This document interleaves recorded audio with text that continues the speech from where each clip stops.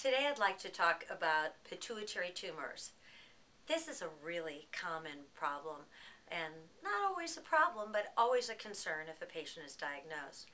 As it turns out, nearly 20% of people in the United States, in fact in the world, have a pituitary tumor.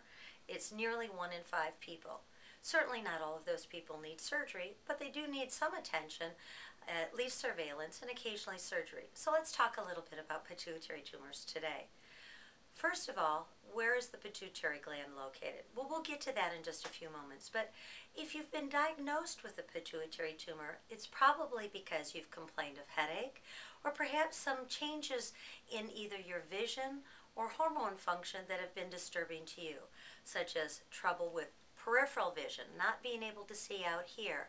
Occasionally it'll even be a crossed eye or double vision. More commonly, though, there are things related to overproduction of pituitary tumors, having too much growth hormone that can make the jaw very big, the mouth very big, even the tongue big. It can cause problems with sleep apnea, or different other types of problems with the pituitary gland can cause fatigue, bruisability, a big development of a fatty pad either in the abdomen or behind the back.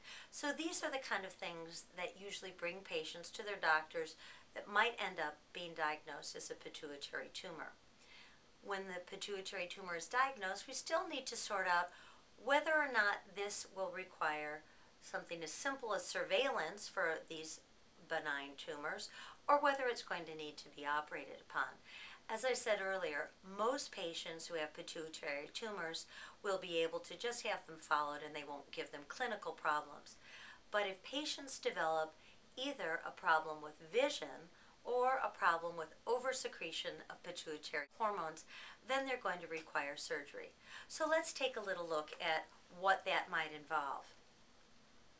This is a model of the brain. I want to draw your attention to this area right here, the pituitary gland.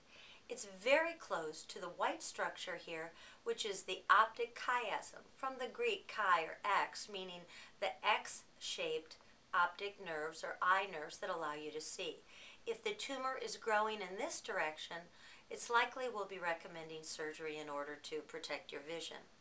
On the other hand, even much smaller tumors sometimes require surgery if they're causing some of those hormonal overproduction problems that we talked about earlier.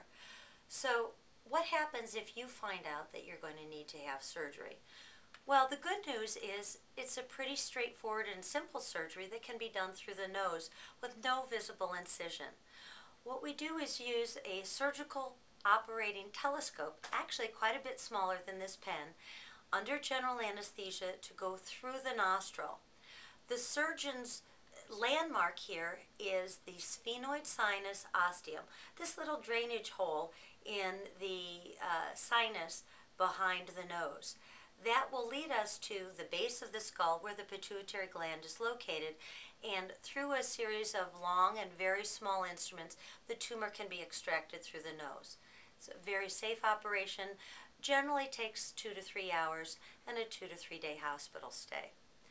So the things to remember if you're diagnosed with a pituitary tumor are, number 1, many patients will never need anything more than surveillance. Number 2, if you do need surgery, they're usually benign. And number 3, the operation is something that can usually be done quite safely through the nose in a fairly well-tolerated operation. So it will not need to shorten your length or dramatically alter your life, but it does need attention.